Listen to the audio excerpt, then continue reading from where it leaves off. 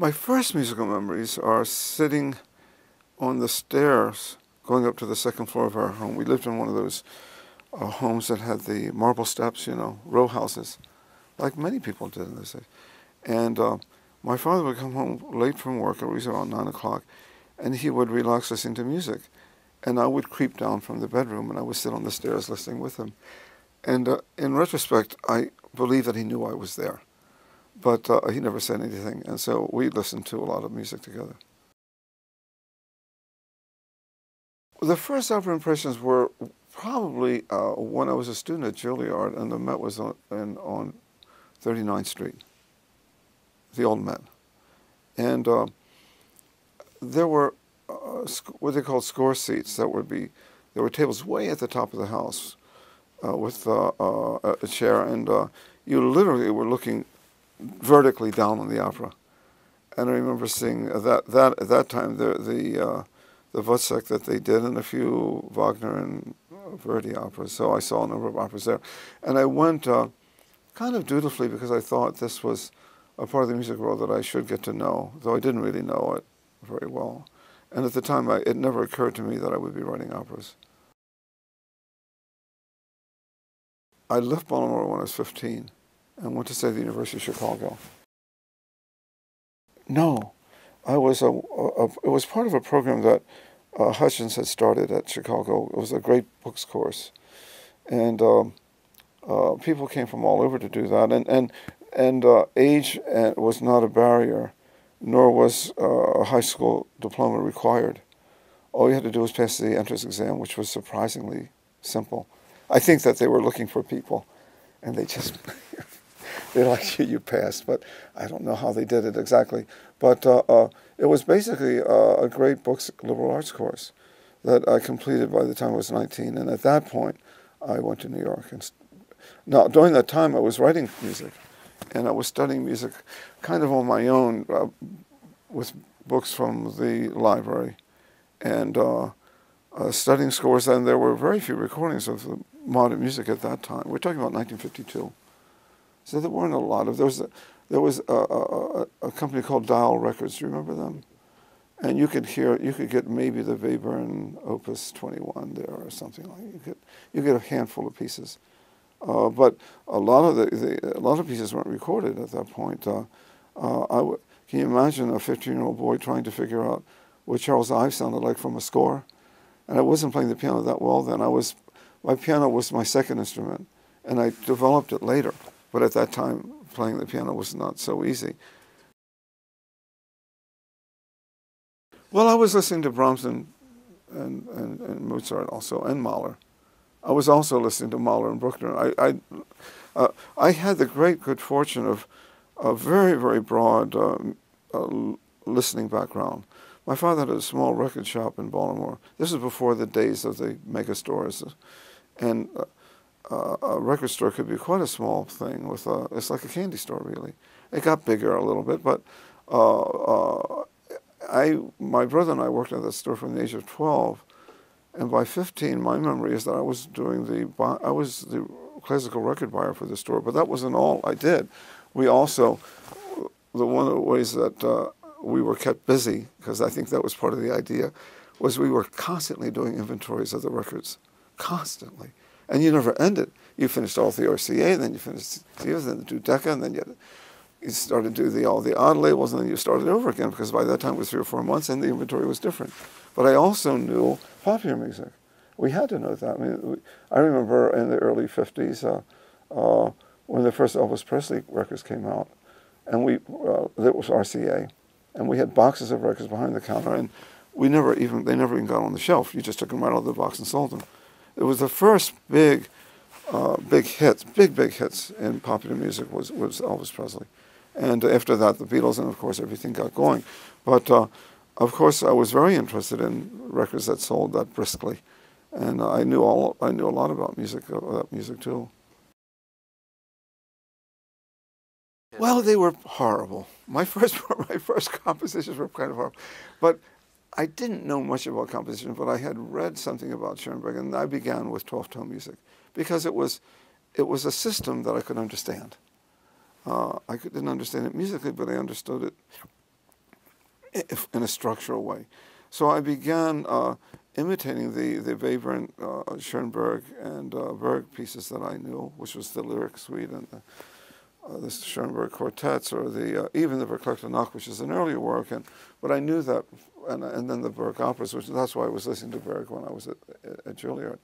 But my first, and those first pieces were written when I was 15, and I barely could get through them. But I was preemptorily saved from this, what would have been an endless, unassisted labor, by discovering by accident the music of William Schumann and Aaron Copland. And I said, well, that music made more sense to me intuitively. And I discovered that William Schumann taught in New York City, or I thought he taught, actually he didn't. He was the head of the Juilliard School and then head of Lincoln Center. And I did finally meet him the day I graduated. And he was around, and his music was around too. And so I got to know that. But I never really met him in the way that I went to New York to study the kind of music which I thought that, in a way, it became an alternative kind of modern music. But that also had its limitations, and it was really some years later, not that many years later, that I got involved with a different strategy for writing music that had to do with global music and world music, and bringing together elements of music history that were born from countries that I had never even visited.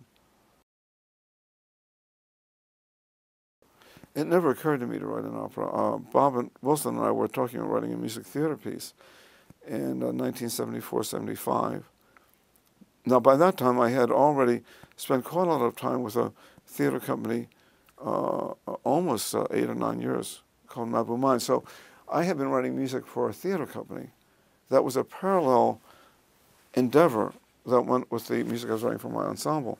They really had nothing to do with each other in a certain way, but I spent a lot of time in the theater, and I learned a lot about the theater. It was through that experience that I came to know Bob Wilson and many other people, Richard Foreman and the Living Theater, and through them, Grotowski and Peter Brook and the whole. Well, there wasn't that many. The only the contemporary people that I would Meredith Monk and Richard Foreman and Bob Wilson were the ones that, and Living Theater. Living Theater was not always in New York. They were sometimes in, when I first met them, they were in Marseille doing, they were doing a piece called Frankenstein, I believe. Is that possible? That was the name. It was a piece which indirectly got me thinking about opera, because they did it in big houses. When Bob and I began working in '74, my background was really in these kind of studio productions of avant-garde work, and basically it was work that we made ourselves as authors, or it was it would have been Samuel Beckett, Jean Genet, and Brecht, the three great European playwrights of that time, virtually unknown in America at that point. Brecht for translation problems, his work didn't cross, and Genet for almost the same reason. We didn't know very much about Genet in the 50s, and Beckett was known because it was in English, and but it wasn't admired widely at that time in the early 60s. When we were living in Paris, that was when I was living in Paris studying with Nathalie Boulanger during those years, and that's when I began working with a theater company, eventually called the Mabou Mines. That would have been Joanne Akalaitis, who was later at the Public Theater, Lee and Ruth Brewer, David Warlow, Fred Newman. That was the basic company. It was a very small company. But we were doing Beckett plays, and Beckett lived in the neighborhood. That was the 14th in Paris. And one of us became appointed to be the contact with him, and that was David Warlow, who was virtually bilingual. He was working as an Englishman, working for a magazine in Paris, and was very interested in theater, and eventually became a professional actor. But it was through him that we were working with Beckett. And I did, 8 or 10 scores to Beckett works, some of them new, with his full cooperation, though his estate denies that ever happened, but it doesn't matter. I know they're brain rights. competition. Yeah, we did it anyway. And he was there helping, and I have notes from him and all those kinds of things. So I had a lot of background in theater. And when I came to New York, I started with my own ensemble. We were working with Ellen Stewart with the Melbourne Mines, and then eventually at the Public Theater when Joe Papp was there. And I stayed with that until Joe Papp died, and then Joanne took over. And as a matter of fact, I did work for the Public Theater last summer with Joanne, the Buckeye. So that's been a continuous relationship is still going on. Now, getting to the question, when Bob and I began working, I saw Bob's work. I think it was Life and Times of, I think it was Joseph Stalin. It might have, I think that was that one. Then I went to see it at the Brooklyn Academy of Music. This would have been in the early 72 or 73. This is before the Next Wave Festival for sure. But Harvey Alexisine had this big, beautiful theater there, and he put Bob, and I don't know what no one, Bob was a big surprise. I mean, in 73, 74, no one knew his work. And the pieces went on. They started at 6 or 8 o'clock at night, and they went on until dawn. That's how it was. And this, of course, that interested me very much. And I went to a performance of that, and then I saw Letter to Queen Victoria, which was kind of on and off Broadway. It was at a Broadway theater, ran for 2 or 3 weeks there. And Bob and I began a conversation about doing a work together. He had a very good composer, Michael Galassa, who we worked with, a violinist and composer. A very talented guy. But he liked, like many people in theater, he liked variety. He wanted to hear other musicians. And I had, and in the same way, I had only worked with one theater. I was ready to work with other people. And so we were at a kind of intersection in our own lives, and we met. And we began talking about a work. It never occurred to us that it was an opera, to be truthful. We were doing a piece called Einstein on the Beach on Wall Street. That was the actual title. The On Wall Street, we eventually jettisoned that. It was a little bit long. But the thing about Einstein that we discovered, and Bob wanted to, he had done these big pieces at Brooklyn. He had done a big piece on Broadway with Queen Victoria. Bob wanted to work on a large proscenium stage. He needed fly space and wing space, and almost always these composers will have an orchestra pit. He needed lighting equipment. You can call Einstein anything you want to, but the only place you could really do it was in an opera house. In fact, since then, when I have to decide which of my pieces are operas and which are, say, music theater pieces, for me, the works that are done in opera houses are operas. That was a very easy solution to that question, because there are some indeterminate pieces, like Bob and I did a piece called Monsters of Grace, which is a 3D video piece, but it's not really an opera. It's not done in an opera house. Whereas even a small piece like Les Enfants Terribles, which doesn't take a lot of people, it only takes 4 singers and a small orchestra, but it's done in opera houses. So it never occurred to us that we had written an opera until we discovered that that was the only place we could do them.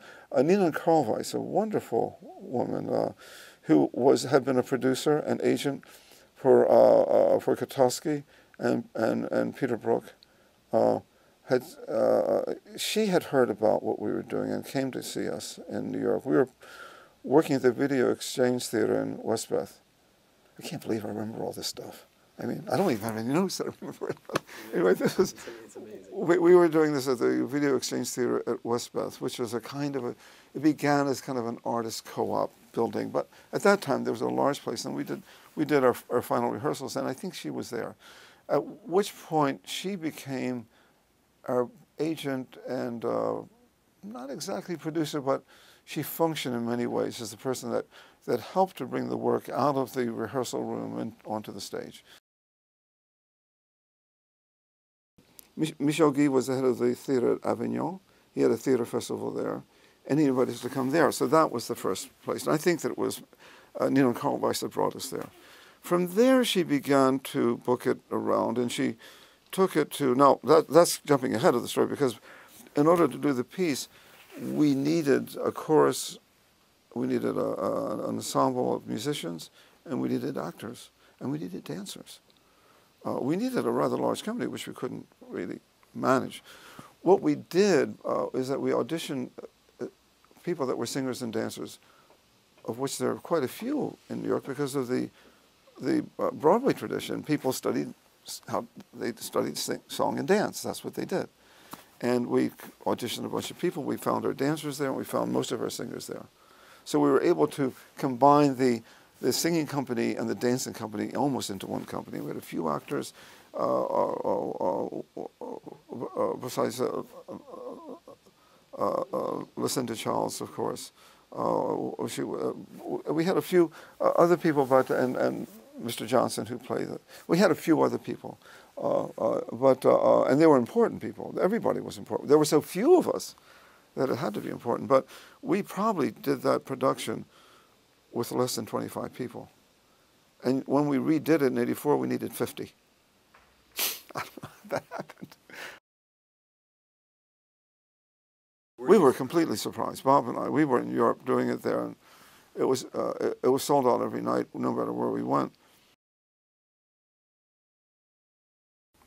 The two people who came to Paris to see the work was Jane Herman and Gilbert Hemsley. Gilbert Hemsley was actually a lighting designer, and Jane Herman was a producer there. They were on the staff there, and it was their job to find works to be presented on the Sunday nights. And they were the ones that came to Paris. And afterwards, Bob and I remember going to their hotel rooms and having a drink with them, and they said they were from the Met, and they were looking at this piece. Bob and I thought it was completely, we never thought it would happen. In fact, they were the ones that did it. And we were guests there, we were invited. Jerry Robbins got them to come. Jerry Robbins was an old friend of Bob's, and I had known him a little bit. Didn't know him very well, but he was an admirer of Bob's, and he thought this would be something that would work there. It was sometimes reported that we had rented the Met. If only we could have rented the Met. We didn't have any money to rent the Met. Basically, we were co-presented by them, and they. What Bob and I didn't realize was that operas lost money. We didn't know that until the whole thing was over. When the whole thing was over, we discovered we had a huge debt. And we're talking about 1976, and we're talking about $90,000. It was enormous debt. And we had no idea how that had happened. Of course, Bob and I weren't paying attention at all. We thought we had full houses. It never occurred to us. But Nina Karlweis, she knew. And when we had a meeting with her, it was hilarious. She was a wonderful woman. Her husband had been a Hungarian actor. She was Hungarian herself. And he was a famous actor. In fact, I remember there was an oil painting of him on the wall. And she said she wanted to have a very serious talk with us, and he wanted us to know that it had been a great success, but that we had a debt, and that was the debt. And Bob and I almost fainted. I said, my God. I said, Nina, how could you let that happen? She said, look, the only way to sell the piece was to sell it at a loss. We lost money every night, and we did. We lost $3,000 or $4,000 a night, and we did 35 performances. And she said, but it had to be seen. She said, I know this is a devastating news, but the fact is that this eventually will make your careers, and I had to do it. Well, she was right. I'm sure she was right. That was a big surprise. Bob, he got busy working in Europe, and we both were concerned with the debt. But he, I think, we worried about it for years, and he took it on as a personal responsibility. I did what I could. I sold some score, and I did some concerts, and Bob was, I think he, in a way, this pattern of losing money and making art is something Bob, I don't say that he enjoyed it, but he embraced it with an enthusiasm which I didn't have. And to this day, I mean, he's been raising money, putting on projects for years. I mean, Einstein was kind of a training ground for him, and he's done extremely well with this. I mean, you would say, well, why don't people like Bob, or why don't they supported by institutions? But we're not. The work doesn't fit into an institutional image of any kind. I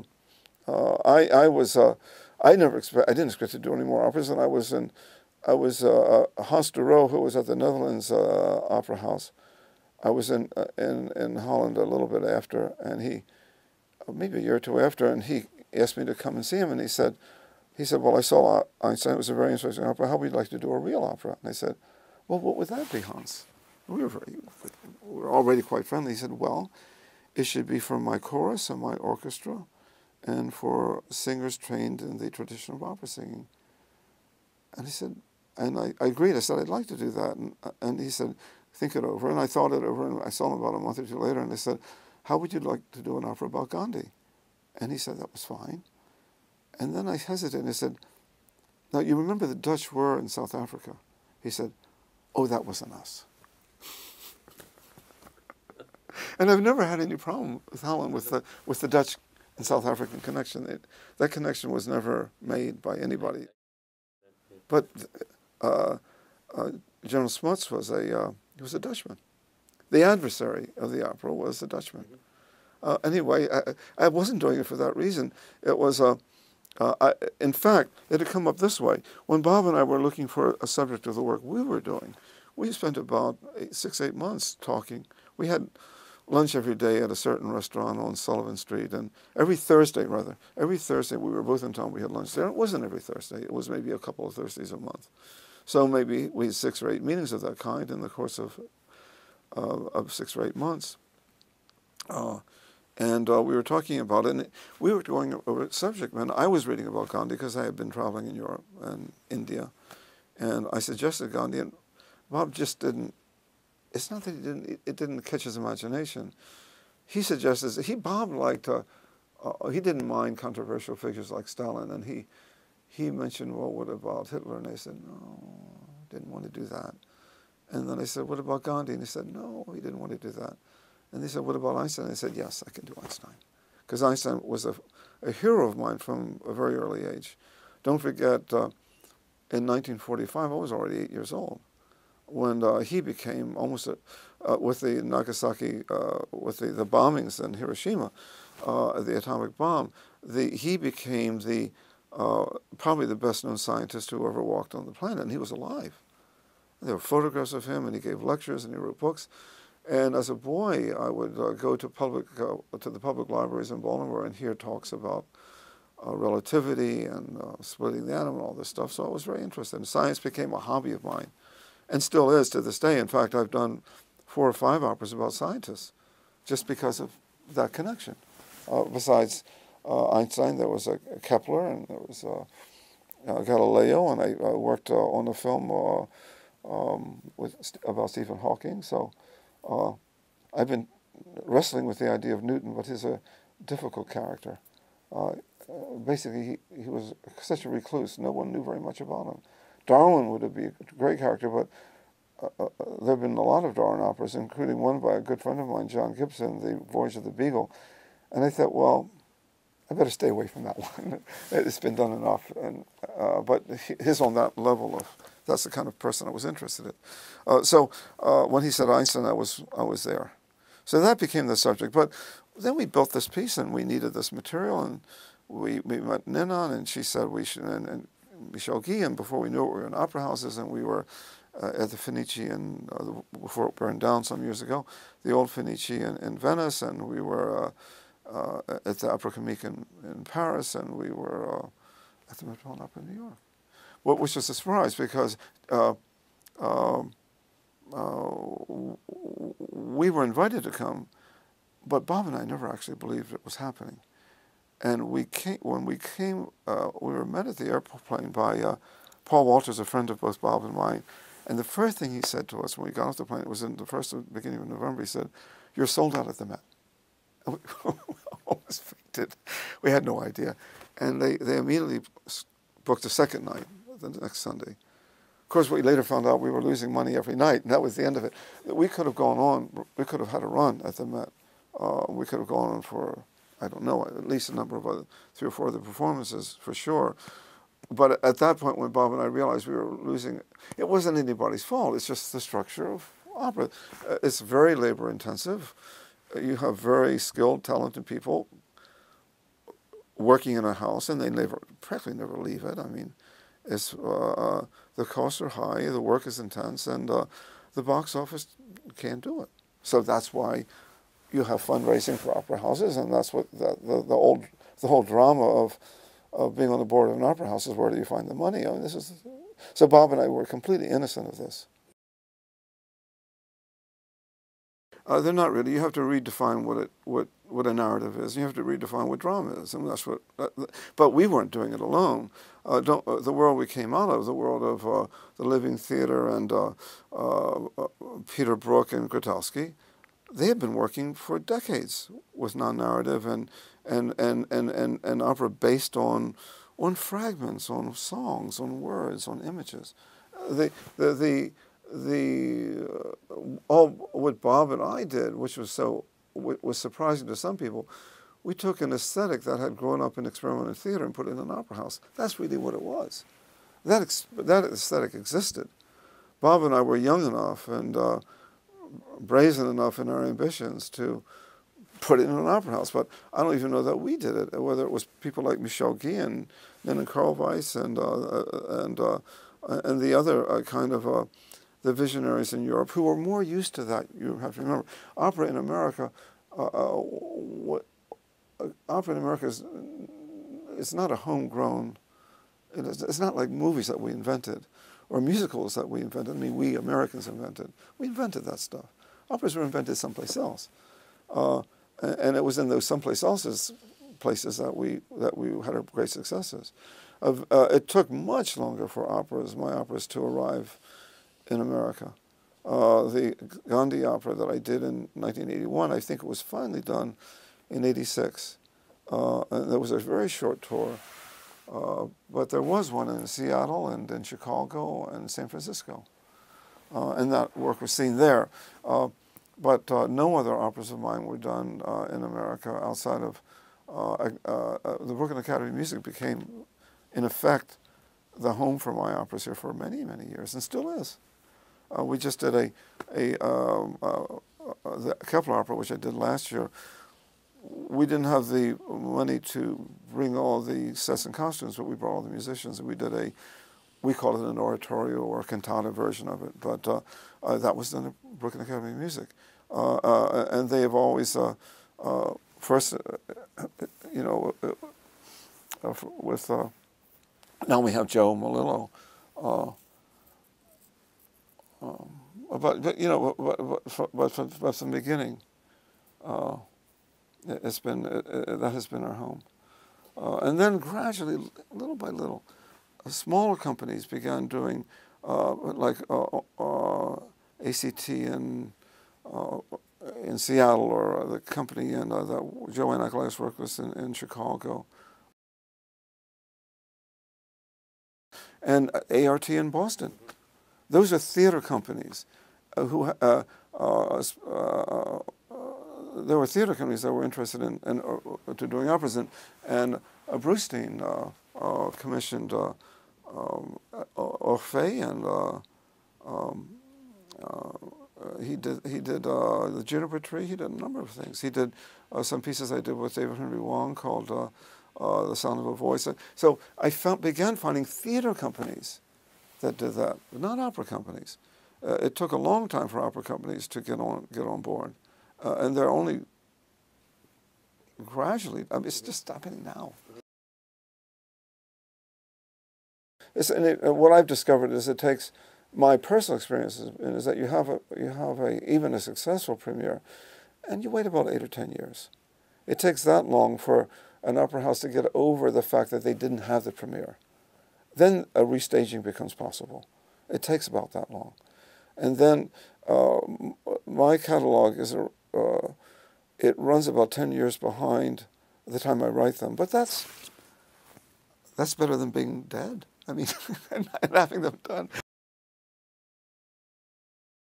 It was through and Einstein was the first of them. As a young boy, I was very interested in science, and that's what I was studying. I began studying mathematics at the University of Chicago. I wasn't particularly good at it. I was much better at music, as it turns out.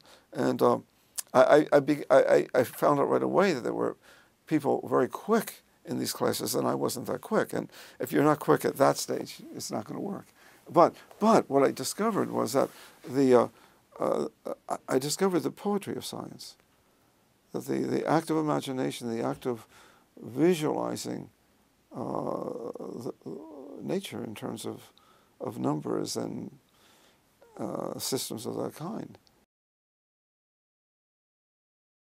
The ensemble was vital to the production of Einstein. There would not have been, the ensemble by that point had been together almost 8 years. We had a very solid base, and Michael Reisman was becoming the music director during that period, which I handed over a lot of those duties to him, he was an invaluable assistant. With Kurt Casey, we had a sound producer and sound designer. That was all from my original group. That meant when Bob and I went into the building of Einstein, I had all the technical help on my side. That was part of my outfit. I didn't have to go out and find people. We had been working with this kind of technology for almost a decade, so it was very, very important. However, I made two decisions. I don't know how conscious they were, but after the great success of Einstein, I did two things. I wanted to do an opera, and a real opera house, like with exactly what Hans de Roo said, with his singers and his orchestra. You have to remember, at Juilliard, I'd had the training to do that anyway. I had sung in the chorus for 2 years, which everyone had to do unless you were already a singer. But if you were playing in the orchestra, you didn't have to do it. But if you were a composer or a conductor or you were pressed to service in the chorus. So I've been singing the chorus for several years. I knew a lot about that writing. I knew about vocal writing from being with singers. And what I didn't know, I found very early on. I remember talking with Claudia Cummings, who was the first soprano with, and I said to her, now Claudia, tell me how is the part for your voice. Now the fact is, if you ask any singer about their part, they will definitely tell you. And they'll say, well, you should do this, and this is better for me. And I began to discover that the best people to talk about singing are singers. They will tell you what's going on. And I always, when I'm working with opera, I try to do the auditions first. I like to know who the singers are, and I work with them as closely as I can, because I know a lot about how some singers like to use the whole range of the voice, and some say stay away from this, and I don't have that note, and all kinds of things that you have to know about. Now, that doesn't mean you can make the changes in rehearsals, but it helps when you can do it that way. It's always a question to the singer. When you have is it Richard Croft who's singing? Richard Croft, he has a brother named David Croft. And he was singing, let's see, he was singing another opera of mine when all this was going on. So I had the two Croft brothers in two operas at the same time. But I think he was singing Galileo. No, I don't remember what he was singing, but it was Richard who was singing. Richard, what a good singer. What any performer, whether they're a singer or a player, what they do to your music is they complete it. Basically, I'm just writing down notes on paper. To put something on the stage, or to put it on any kind of stage at all, the interpretive powers of the singer, of the performer, are what will make a work succeed. Without that, you have very little chance. You'll just have to wait till that person comes along. The completion of the work really comes with the performer. There's no doubt in my mind. And I've worked as a performer myself for 30 years, 40 years, and I understand exactly how that process works. So that when you have with Croft, you had a beautiful interpreter. I had that with Perry. I had that with Douglas Perry. He was a wonderful Gandhi. And then I had it a second time, but almost 20 years later, with another singer. They can bring something to the work which you can dream about, but you can hardly visualize it. I began operas thinking about the social content. I don't like the word political, because political is the short way of looking at things. It's social issues that are important. Political issues aren't that important. The social issues are the paramount issues, and that's what Gandhi was involved with. And I did that for quite a while. The first three operas really are about that, and it's continued a little bit later. When I got in the 90s, I began working with operas like Les Enfants Terribles and Les Belles et les Bêtes, And then I began thinking about the personal issues. I got into that dimension of, let's say, of the moral tone of an opera. But, for example, Le Bel Le Bête with Cocteau. Cocteau was always dealing with big issues, but he did it in the form of a person like Orphée, or Paul in Les Enfants Terribles, or La Bête in Le Bel Le Bête. He had that ability to use the individual kind of as a prism for all the issues to flow into. That's why I've been such a great admirer of Cocteau. I feel he has been never, I think, accorded the admiration and respect that he deserved. When you look at what I did, I took 3 of his films, Les Enfants Terribles, Le Bel Le Bête, Orphée. I took the screenplays and I used them as librettos. And by that time, I had been working with librettists. And when I started working with Cocteau, I said, "Oh my God, this guy, he knew exactly when to bring a character in, when to develop the character. He understood it. I would say there is one better than him, and that's Shakespeare. Shakespeare was great, but not because we love Shakespeare, because he was a mechanic of the theater. He was a technician that knew exactly how to bring a character, how to keep the attention, how to do all of that stuff. But Cocteau could do it too. But somehow, because he was also a painter and a writer and a bit of a dandy and a bit of but he wasn't at all a dilettante, as he was sometimes accused of. He was a thorough craftsman in all the arts that he worked in. If you look at the paintings, if you look at the plays, if you look at the films, he had a total technical grip and artistic vision. But with him, he led me into in the arena of the personal, and I've been very comfortable in that place since then. The funny thing is that by the time we got to Einstein on the Beach, that was 76, there were huge audiences, and they were always big. They weren't always consistent. In the last years, the big audiences have become more consistent. But what I discovered, and Bob discovered also, that there was a much bigger appetite for experimental work than anyone had imagined. We were getting bigger audiences than Grotowski. I mean, people that we had grown up admiring, but they were enviable audiences, and that was always true for Einstein and true for many of the other works. They were not always what you would call a typical opera audience. They would come from the world of dance, the world of visual arts, poetry. Related, these different modalities of art. Part of our audiences were large because they were a composite of a lot of different things. If you liked movement, or if you liked image, if you liked music, if you liked text, they were all in these operas, and they were served and they were all done served in a progressive way, I could say. That hasn't always. I mean, there are times when when there have been various recessions that we've gone through as a country and in the world, and when everybody else's went down, ours went down too. When the Broadway shows were playing at 70%, we were playing at 70% too. When the commissions when the monies for films was going down, ours went down too. We were in the same economic boat as everyone else from that point of view.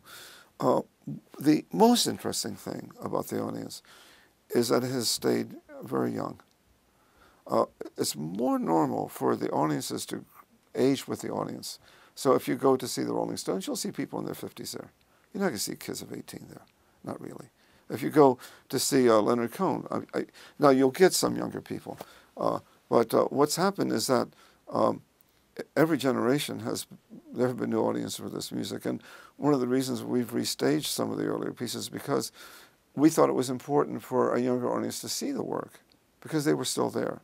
So the idea of you have a kind of an evergreen effect with this kind of work, and I don't really know why that's true, but I can attest that it is true. We've seen it. It's not uncommon for people to bring their children. People of 50 bringing their children in their 20s, and they saw it the first time, and they wanted to make sure their kids didn't miss it. That's quite encouraging, isn't it? Oh, very close siblings.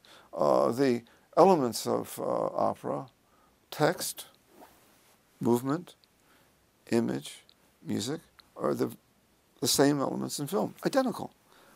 Many other things are different. The the marketplace doesn't play such a decisive role in the opera house as it does in the film world. However, that can be we do experience that too. Operas are revived with the expectation that they can sell a few tickets here and there.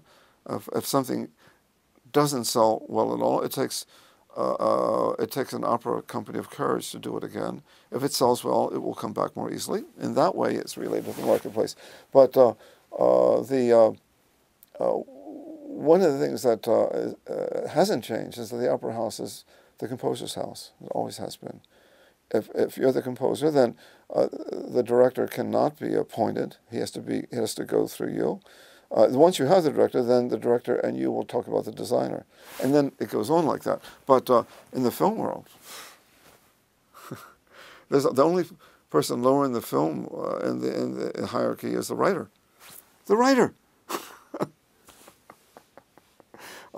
This is just the way. This is the. It used to be that the directors were in charge of the movies, and then it became the producers, and now it's the marketing people. This is the truth. However, that doesn't mean that hasn't driven these art forms further apart. It's not uncommon to find a film composer beginning to work in opera house and the other way around, because you're working with the same kinds of materials. They're extremely talented people in the film world, and it's a pleasure to work with them. To work with them is to work. It's like working with an extremely talented person in the opera house. I've seen some very talented film composers have trouble in the world of concert music, not because their work was not fit for it, but because there were cultural differences that couldn't. For example, they didn't get enough rehearsal time. I mean, to do a new work, if you write a symphony, you get 3 or 4 hours maybe, but that's not enough. It never was enough. And that can be, I've known film composers to spend their own money to get rehearsal time that they couldn't get from the symphony, and they just couldn't do it. So there are things like that that can happen, and it's difficult for the composer. And yet, the other thing to work in film takes a certain amount of flexibility, but much more than you need in an opera house. You can dictate the terms more fully in the opera house. But if you want to work in the world of film, you have to have, there has to be some collaborative spirit, or it's not going to work at all. And even then, it may not be enough. But let's put it this way. It's not uncommon for film composers to be fired. It's very uncommon for opera composers to be fired. When you talk about a work which is a composite of text, image, movement, and music, those are the 4 elements: earth, air, fire, and water. That's it. There may be a 5th element. I haven't found one yet. You can do with less. A dance might not have a text, but it might. A play might not have a movement. I mean, it could be, there's a play of Beckett's called La Comédie. There are 3 heads in an urn. There's no movement at all. There's a light that moves. So you can dispense with some of these in the theater or with dance. The radio plays. All of these things are possible. The king and queen of the entertainment world is the opera and film. I don't know which is the king and which is the queen. You decide for yourself. But that's what it is. I've never considered myself a teacher. I was afraid that I would be a poor teacher, and I think there's nothing worse than having a poor teacher. I just didn't have the confidence to be a teacher, really. And also, I wanted to be in the thick of the music world, and I felt the Academy was not going to allow me that privilege, and in that regard, I'm sure I'm correct. When people have come to the studio to work, I take usually two assistants at a time, sometimes one, and they sit here. First of all, they know computers much better than I do. So I hire them as true assistants. I need them. I still write with pencil and paper. I have to remind people to have paper and pencils in the studio, because if they don't, they will disappear. But I demand pencils and erasers at all times. And there's a jar there, and there is music paper around here. But most composers, let's say anyone under 30, doesn't write music anymore. It's all done on a computer. I'm sure you know that. In fact, it's gotten to the point where all the copying is done on the computer. Not only that, but if you want to buy music paper, there's only one place in USA to buy music paper. I have to send away for it, and it comes the next day. I can't. There used to be 5 places in New York I could buy music. I could buy different shades of green or white or sizes. Or that's gone. My generation, and the one beyond, younger than me, perhaps, or several younger than me, will be the last ones to use music paper. However, so what can they learn from me? Well, I really don't know. We do film work here. I prepare music for operas here. If you're interested in opera or film or plays or orchestras or writing commercials, I do that too. If you want to know how to write a commercial for IBM, I know how to do it. I've got them out there. So what I found, and it's very interesting, among the younger composers, and Nico is he's an extremely gifted young man, but these are young men and women who want to work in the music world.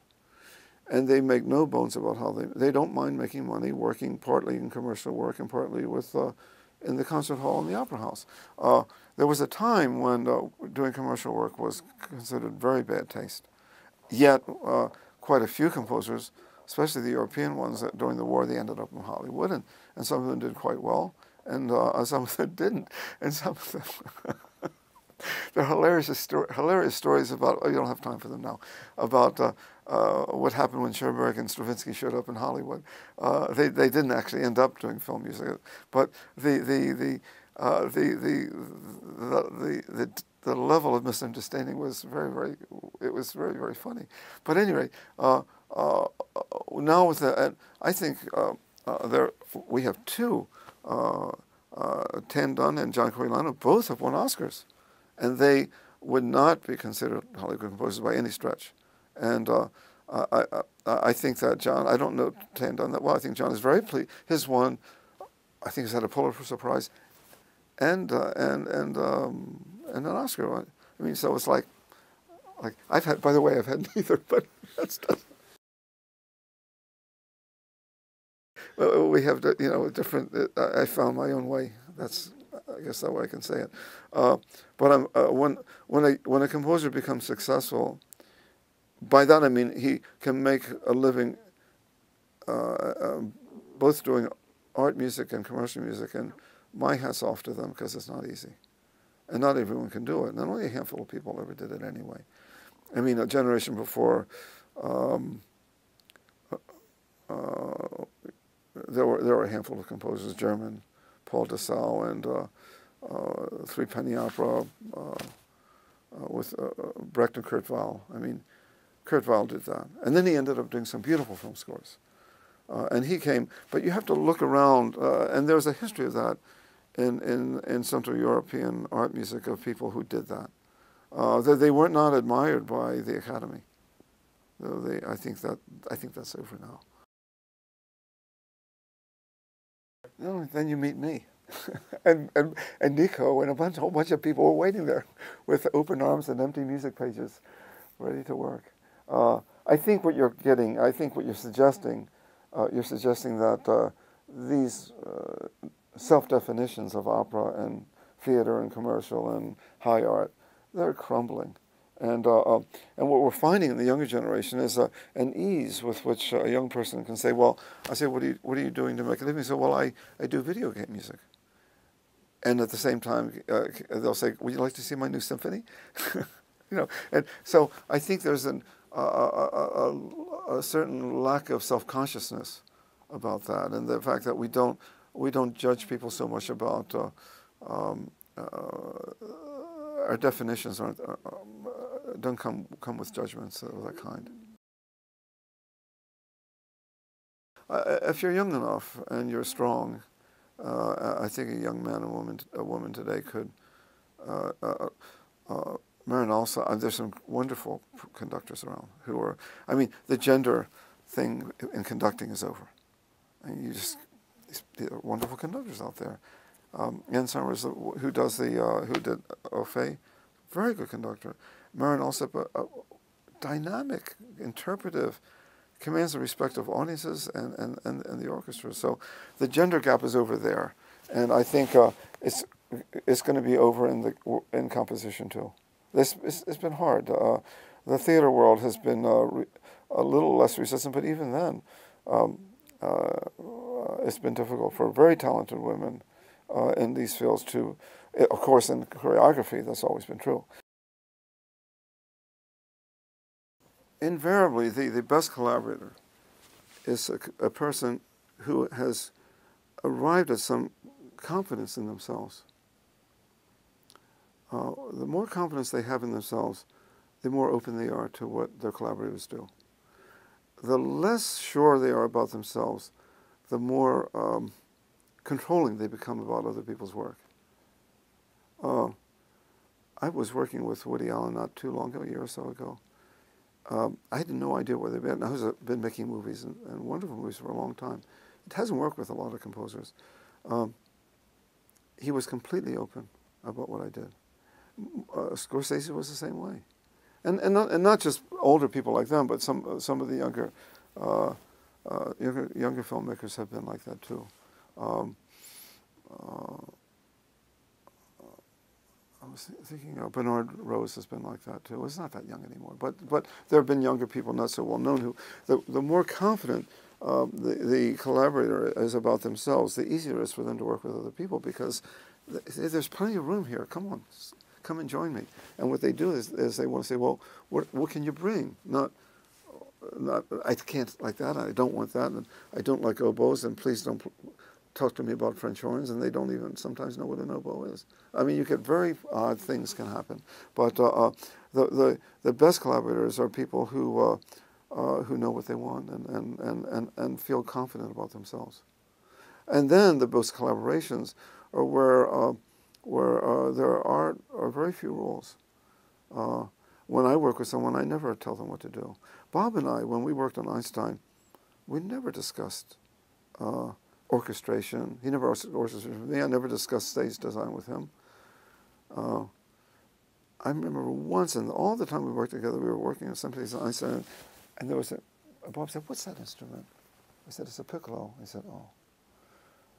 He didn't say anything else, and I changed it to a flute. He never said anything else. Then one time I said, "Bob," I said, one time in all the years I've worked, I said, what's that piece of scenery doing there? He said, didn't say anything, and it disappeared.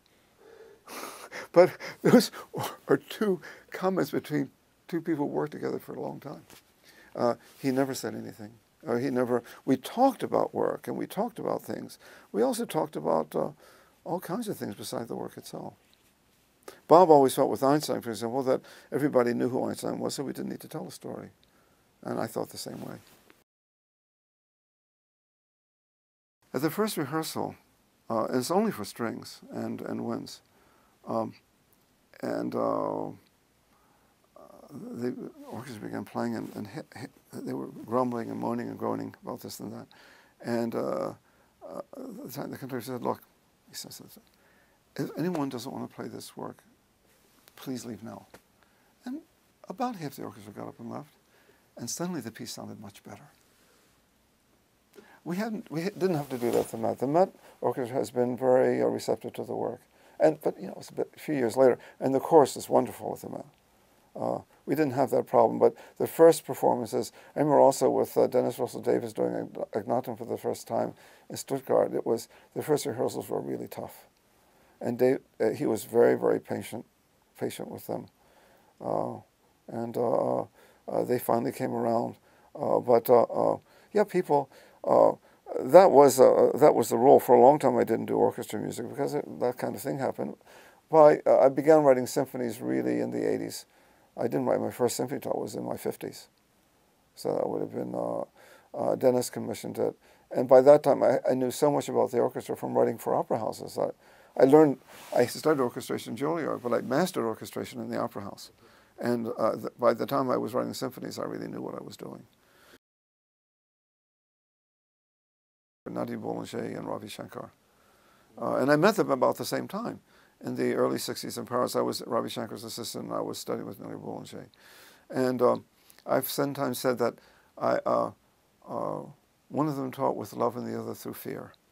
So it was like having two angels on my shoulder, one on the right shoulder, one on the left shoulder. And in the end, the method mattered not as much as the quality of the teaching. She taught two things that were you couldn't learn anywhere else. She taught you to visualize music, to hear it. She trained you so you could start to hear music, actually contrapuntal music, complex kind of music in your head. And she did it through a series of exercises and trainings that went on for hours and hours every day, and it went on for years and years. Singing the Bach chorales, singing every part and playing any other part, transposing at sight, all this kind of stuff. She was able to do that. The other thing that she did a very amazing thing. I can't go into it in detail now, but she, without question, with her you learn the difference between style and technique. You learn that style is a special case of technique. That, for example, when you hear a measure of Mozart, why do you know it's Mozart? You know it's Mozart because his style was a special case of the technique of the day. And that would be true of Rachmaninoff, that would be true of me, that would be true of anybody. The reason that we have to acquire a solid technique is only with a technique can a style evolve. It's after the technique has been established that the style evolves. Look at Stravinsky. And she did that. She had precise ways of teaching that. And any of her students, if we had time, we could go into it. But that's another conversation. Wow.